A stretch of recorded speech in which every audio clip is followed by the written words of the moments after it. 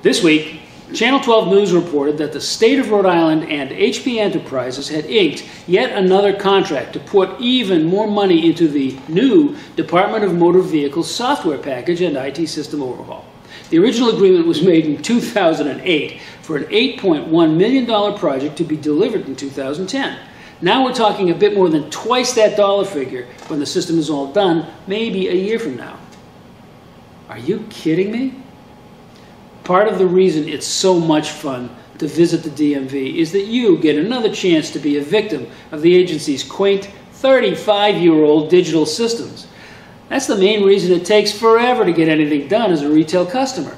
The long, sad story behind the development of the replacement system is one of ever-changing customer specifications, constantly evolving levels of technology, and bureaucratic ineptitude. Sure, the vendor bears some responsibility for this debacle.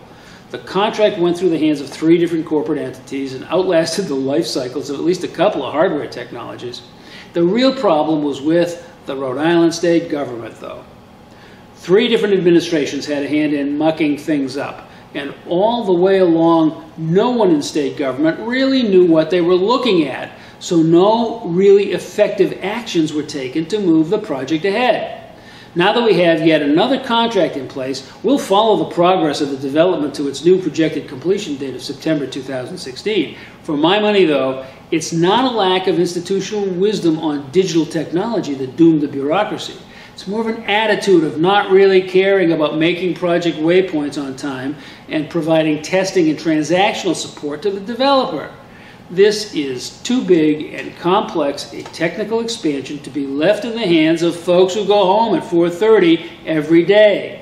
The state workers charged with overseeing this project were not invested in it at all, nor were they interested in putting in nights, weekends, and holidays to get it done.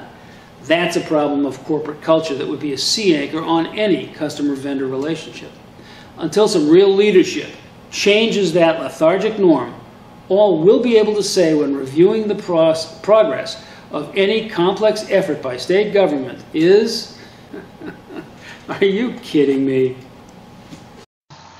Find us on Cox Channel 15 or Verizon Channel 34, Saturday at 4 p.m. or Sunday at 10 a.m.